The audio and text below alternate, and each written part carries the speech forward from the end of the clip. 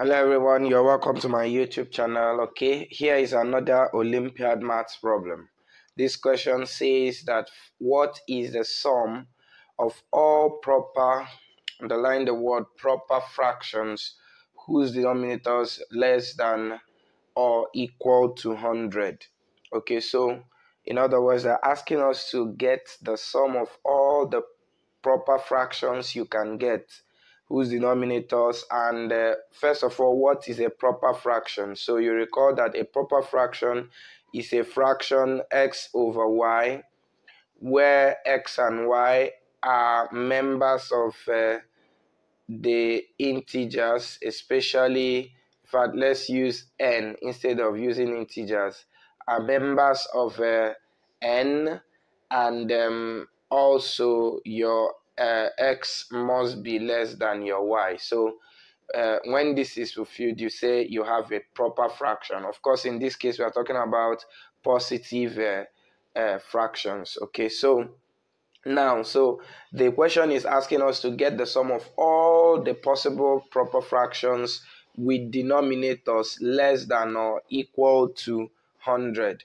Okay, so how are we going to get that? Now, it's important that we note that the fractions are going to be stuff like this. This is how it's going to look like. You will have the first one is fractions with their denominators as 2, and that's the only proper one there is half. Okay, so then the next one is with the ones with the denominators as 3. So there you will get 1 over 3, you will get 2 over 3. Okay, the next, if you put 3 over 3, that will be 1, which is not a proper fraction. Okay, and then the next one is the ones with denominators as 4, 1 over 4, 2 over 4, and 3 over 4. Okay, and so on. If you go to 5, you have 1 over 5, 2 all over 5, you have 3 over 5, and then you have 4 all over 5. Okay, and then there is something, of course, it continues this way for all other ones. For denominators as 6, you will always have the numerator to be 1 less than that's the number of fractions you will get will be 1 less than the denominator. So if I have a denominator as 7, I'm expecting 6 fractions. That's a 1 over 7, 2 over 7, up to 6 all over 7. Okay, so of course you will get 6 fractions there. Right, now what's important to us in this place now is how do we now get the sum? Are we going to do this up to 100? How do we do it faster? Remember that Olympiad exam is all about speed and accuracy. Okay, so to be able to do that, we are now going to do a generalization that is going to help us, be able to get our solution. All right, so if I have something like, say, 2.5 all over 5, is this not a proper fraction? Of course, it is a proper fraction, but you must note that no matter what numerator you have, even that numerator, if it happens to be a fraction, that's a decimal, if you convert it, you will still get another fraction, which will still fall under all of these that we are getting. Remember that the next set will be the ones with denominators as 8, the next will be the ones with denominators as 9, 10, 11, 12, down to 100. Okay, for instance, if you look at this one now, you could see that this is the same thing as 5 over 2 all over 5, which is actually the same as 5 over 10, which is actually 1 all over 2. So you would see that all of this will still transform into something that will fall under this category that we are given here. It's a general category. Every fraction will eventually fall into this, so far as it is a number that is expressible as a fraction. Okay, so let's quickly look at what to do now. So the sum we are looking for will eventually be of this form. So you will have half, which is the first one, plus the next one will be 1 over 3, and 2 over 3 will sum together. And then after that, you are now going to have 1 over 4, Okay, that's for the ones that will have denominators as 4. And so it will continue that way. You have the one that will have denominators as 5. So it will continue that way until you get the ones that will have denominators as 100.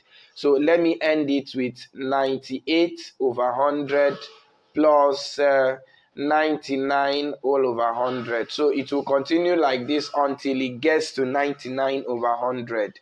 Okay, so how do we now get the sum? This is what our duty now is. Okay, so see what we are going to do now. So we'll try to simplify each of them. Now you see that by the time you simplify this, you're going to form a sequence. The first one remains your half, and then the next one, of course, if you add this, you are going to get 3 over 3, which is a whole number. And that 3 over 3 is the same thing as 1. Now, but in this sequence, we want to form a sequence where all the denominators are going to be the same. And that denominator is going to be the first denominator that we have here, which is 2. So how can I write 1 to give me a denominator of 2? And that's easily 2 all over 2. Okay, so we go to the next one. By the time you do this next one, you will definitely get something that will also be over 2. Okay, so if we sum this, this is going to be 6 over 4. And by the time you reduce this, you will get 3 all over 2. And plus, if you do the one for 5, you are going to just add extra, that's another one, which is 4 over 5. So that will be 1 over 5 plus 2 over 5 up to 4 over 5. And that will eventually give us, if you add everything, you are going to get 6 plus 4, which is, okay, let me write that. So you have 3 all over 5. Then the next will be 4 over 5. So if you add these fractions, you're going to get 10 all over 5. And 10 over 5 is actually equal to 2. So the question now is, how do I now write 2 to be a fraction where the denominator is 2? And that's simply 4 all over 2. So now, if you continue this sequence, it will keep going this way until the last one, that's the fractions where the denominators are 100, is going to give you a total sum of 99 over 2. Okay, so that's what you're going to get. So it's going to form this series. It's actually a series, not just a sequence. So it's going to be a sum of 1 over 2, 2 over 2, 3 over 2, 4 over 2, 5 over 2, 6 over 2, 7 over 2, 8 over 2, down to 99 over 2. I'm going to do that of 7 so that you will see that it's definitely going to give you 7 over 2. Remember that 7 is going to be 1 over 7 plus 2 over 7 up to you keep adding until you get to 6 over 7. Okay, that means I'm going to be adding 1, 2, 3 to 6.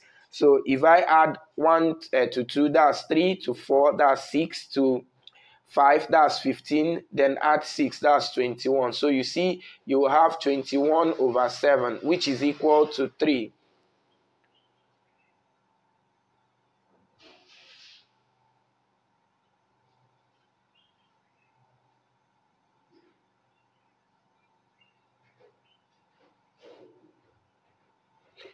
All right, okay, sorry, for the one of 7, we are going to rather get 6 over 2. So, of course, by the time, remember, the first one is 1 over 2, and then the ones with their denominators as 3, okay, is 2 over 2. Sorry, the denominator is always 1 bigger than the number you have as your numerator here. So, for 4, is going to be 3 over 2.